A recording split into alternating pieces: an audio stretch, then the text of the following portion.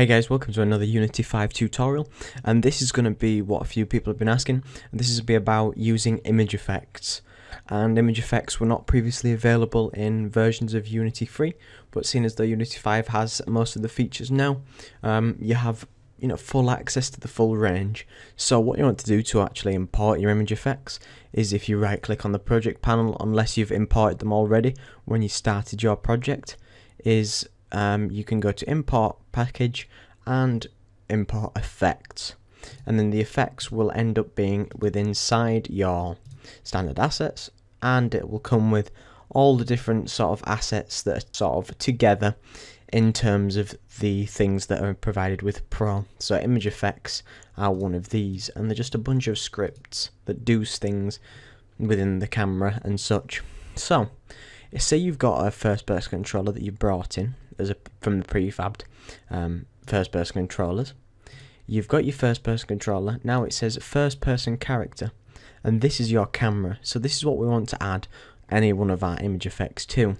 Now you can do this on this side, on the right hand side. You can add component, go to image effects and choose one here, but so you can see the menu more clearly, I usually like to go to component, image effects, and then we'll choose an image effect that we want to use. Now there's a few main image effects that I've used previously and ones that I think feel that are good, and I'll go through them very quickly and very briefly just to show, but I'll tell you now. Bloom is something that almost brings colours out and makes them more bright. So if there's a sun or a bright light, it will almost make it glow around the edge, or bring a sort of glow. The blur, so a normal motion blur is just when you move, you're going to have a solid blur in front of your camera. The camera motion blur is just going to be a motion blur around the edges of your camera, not directly into the center. Depth of field is something when you can set blur depending on the distance that it is away. Sometimes that you can have a blur close and you can see distance in objects in the distance in focus, or vice versa. You can also have vignette and things like that, which will add a black edging towards the edges of your camera. You can have color adjustments, which is just in the either if it's black or white for grayscaling, or you can use color correction, which are used in a lot of games and movies to change the overall look of a game. So say you've got a lot of varying colors, you can change the color correction to make it look more of a sort of blend of one particular color. Edge detection, I think, is just more if you want to add to certain effects to edges of particular game objects. Displacement, these are things if I don't really know where they'd come in handy, but a twirl, a vortex, makes sort of a vortex in the middle of your camera. Rendering sun shafts is another good one, which will create God rays or light shafts from a light source past or through other objects that would realistically cast the particular shaft.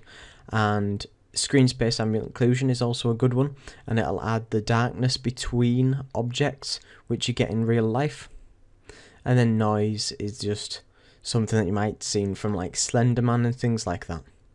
Now they were just a quick overview. I'll quickly show some of the ones. So I'll add a bloom, I'll add motion blur, camera motion blur, seeing as though these being the main ones.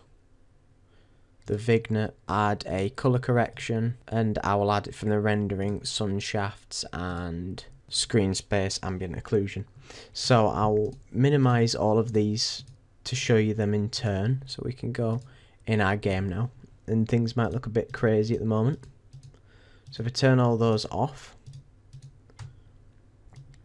and I make this a little bit bigger, you can see that the bloom is enabled, and if I play the game, you'll notice that the objects look slightly more with a glowy sort of effect. If I turn the bloom effect up, if I turn the intensity up, you'll notice that everything gets quite ridiculous, and it can be used just to make a nice effect if you wanted maybe like a sci-fi sort of area or scene. The motion blur, you can add that, and it's one that just when you move, the motion blur is across the entire camera, and you can change the blur amount. Camera motion blur, somewhat similar, but not directly in your line of view. It's just the edges that get a particular blur and can be changed with all these settings accordingly. The vignette, you might have seen that the edges got slightly darker. If I increase the amount, you could do like almost a blinking, or somebody that has got a sort of tunnel vision effect like that. Color correction is another big one, is that you can set, depending on the curves that you set within your game, you can get an overall more dynamic look, a more sort of consistent color scheme, where if I untick it, it almost makes it, previously it looked a little bit washed out, now it sort of makes it more uniform. The sun shafts works in a way where you can add a shaft caster, which is you can add your directional light to that property. But there, if I turn the intensity up just for this example, and we look towards the sun here, which is in our skybox, you can see the very subtle light shaft. Now I've got nothing that will really show the light shafts, but that's just a simple sort of setup towards it. Now the screen space ambient occlusion, like I said, the darkness between your objects in your scene. Now you can see that everything that is separate will actually have a bit of ambient occlusion in between. You can obviously change all the settings based around that, so you can change the occlusion intensity and things that affect the look of the entire game. You can obviously do ambient occlusion with baking, but these are just things that you can add to your entire scene just to make it look maybe a little bit different. Overall, I'll take that. Bloom and lens flare down, and we can add all the things together to make some sort of crazy looking game. But that was just a sort of brief overview of some of the more appropriate image effects. If people want me to go through the image effects more thoroughly, I will, but it's really a case of you just messing around with what works for your scene and what you feel is appropriate for what you want to do. So again, thanks very much for watching, and don't forget to like, comment and subscribe. Cheers.